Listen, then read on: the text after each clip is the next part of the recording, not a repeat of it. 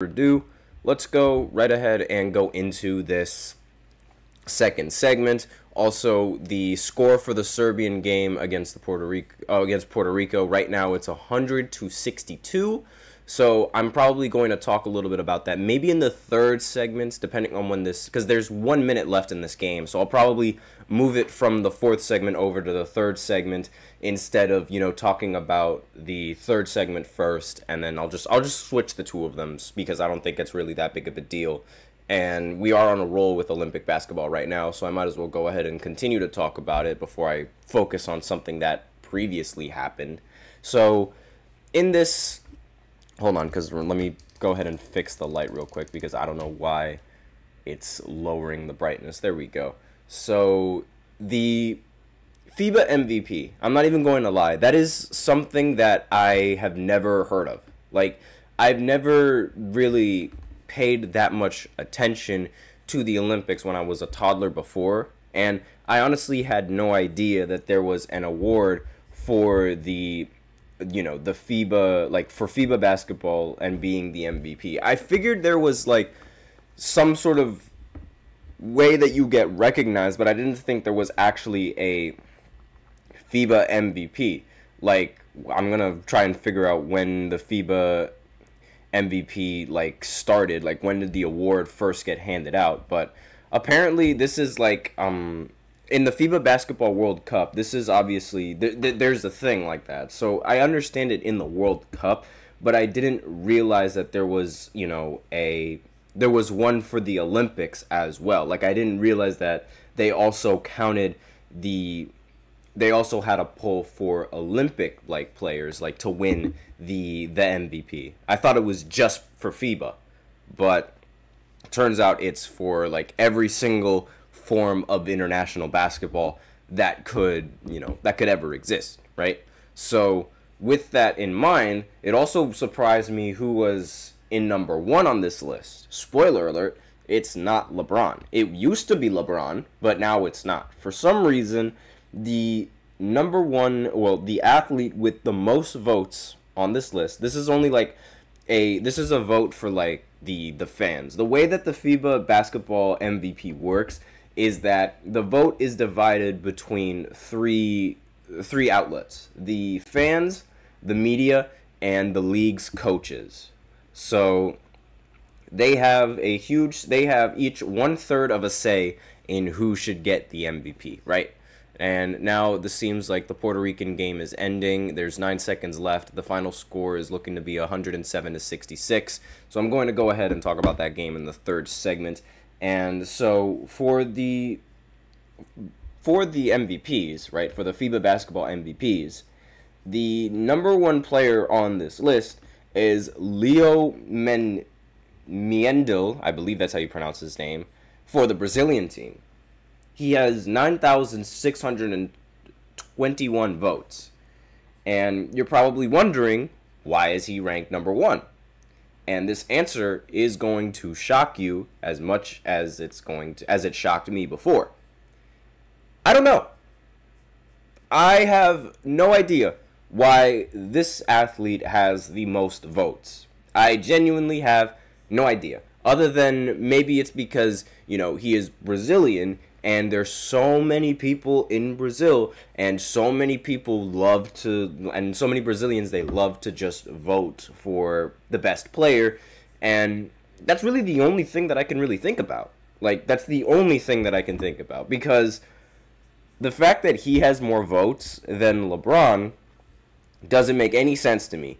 And you might think, okay, well, maybe he's and I thought to myself, like, I genuinely thought to myself, looking at this list at first, that like, oh, well, maybe he had some fantastic performances in all of these games. No, he didn't. In the last game that he played against Germany, he went 2 for 12 and only had 6 points. And he also went 1 for 9 from inside the arc and 1 for 3 from outside the arc. He's literally only hit 2 shots in yesterday's game. And then in the game before that, because, he played a game before that, I'm just going to try and find the box scores real quick of the game before that. Brazil, they played France, right? And his box score, let's go ahead and read his box score. He ended the game with 14 points and was 5 for 13 from the field. So I have no idea why him, of all the athletes that they could have voted for, is number one. I genuinely have no idea. He has had the worst efficiency rating on his team, also the worst box plus minus on his team, and everything about him is just like, honestly, it might be a troll pick. That might be what it is, because if you guys remember, like, I mean, well, not really if you guys remember, but it's like everyone in these basketball votings, they love to be trolls. Like, I remember all the way back in, I want to say maybe 2017, maybe 2018, probably 2017, the player that had the second most votes from the fans was Zaza Pachulia. Like, Zaza Pachulia, the guy that has never done anything on the Warriors, like arguably the weakest link on the Golden State Warriors when they won in 2017 in the entire starting lineup. He had the second most votes. He had more votes than Kawhi Leonard, more votes than like Anthony Davis, and he was just not it. He was not the kind of player. And because of, and like he was still second in the voting. So I feel like this is sort of like the same example. I think it's a troll pick, because there's no way that a player like him should have more votes than the player that's second on this list, LeBron James. Like, LeBron is second in MVP voting on this list. I would have never thought I'd see the day. And he has 9,243 votes as of right now. Again, you know, I had no idea whether or not the votes are going to increase later on during the day or if they're going to stay the same. But this is, you know, this is the voting, and this is, you know, who's second on the list. Obviously, he should be first. And the player right after him, you know, Kevin Durant, definitely should be in the running as well. And, you know, being the two best players on the Olympic team, it would make sense that these two are holding the 2 and the 3 spot. They should really hold the 1 and the 2 spot, but, you know, people want to be funny. Now, Giannis Antetokounmpo, he is 4th on this list, and quite frankly, I mean, the only thing that's really holding him back from winning this MVP, in my opinion, is the fact that his team is still winless. Like, he still has yet to take to give Greece a win, but you can't really blame him, because in every single game he's dropped at least 28 points or more, and he's also been able to get a double-double in all of his games as well. Like, his performance is nothing to really mess with. Like, it's really just, he's playing phenomenal basketball. And really, if he would have won in any of those games, like if he would have won in the first game, maybe if he would have won in the second game and advanced his team, he would have definitely had a good shot at winning this thing, in my opinion. Next on this list for number 5 is Jose Alvarado. Now, he is the best player on the Puerto Rican squad, but the fact that Puerto Rico has lost by double digits in almost every single game that they've played in, don't think he should be in this list at all. Same applies with Tremont Waters for the Puerto Rican team again. I don't think anybody on the Puerto Rican team should even be on this poll. Now, and it really stinks, because the two other players below them are both playing for South Sudan. So you have Carlick Jones. He should definitely be in the running for the most valuable player, just because of what he's doing for South Sudan. Same with Wenyen Gabriel. He got some popularity for talking and spreading his opinions about playing for South Sudan. And of course, the two big men that should always be in the MVP running for international basketball, Victor Wembanyama and Nikola Jokic, they're both in the 9 and the 10 spot on this list.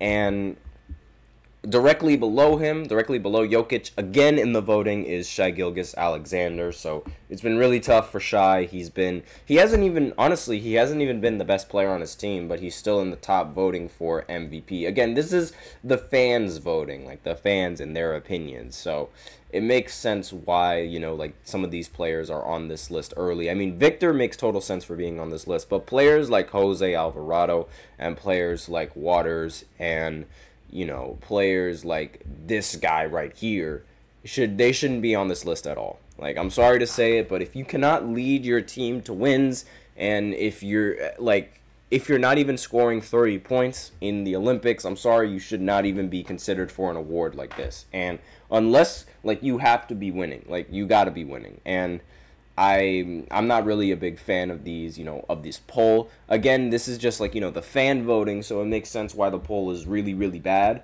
But again, like, how can it, like, what are we doing? Like, what are y'all doing? That is really the big question that I have, because what on earth is going on? Like, why do you have to vote for this player when you just, he doesn't deserve it? But I digress.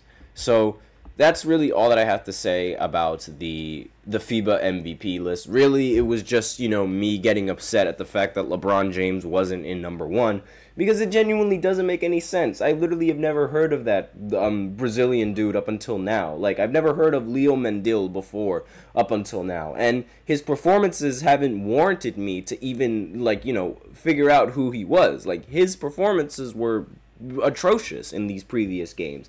And he does have a history of playing really well for the Brazilian team. Like, I'm not going to deny that, but it's just not needed after these last few games. Like, they're both losses, and they're both horrible losses, as a matter of fact. So that's all that I really have to say. So with that, I'm going to go ahead and go into the next segment, which I said was going to be a review of the previous game between Serbia and Puerto Rico. So I'm just going to go ahead and talk about that in the next segment right after this short break. So be sure to stay tuned, and I'll be right back.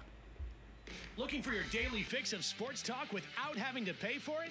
GSMC Sports Network is available on YouTube. Just search GSMC Sports Network. Get your fix of daily sports talk shows on YouTube, absolutely free. NFL, college football, NBA, MLB, MMA, UFC, fantasy football, and so much more. GSMC Sports Network has shows running all day long, with new sports shows starting every 2 hours. Just like on your favorite cable sports channel, except GSMC Sports Network is absolutely free. Just search GSMC Sports Network on YouTube to catch one of your new favorite shows, like the GSMC College Football Podcast, Chip Shot Football Podcast, Hoops and Heels Women's Sports Podcast, GSMC Basketball Podcast, and so many more. Check it out for yourself. GSMC Sports Network, now available on YouTube absolutely free. Search GSMC Sports Network on YouTube right now.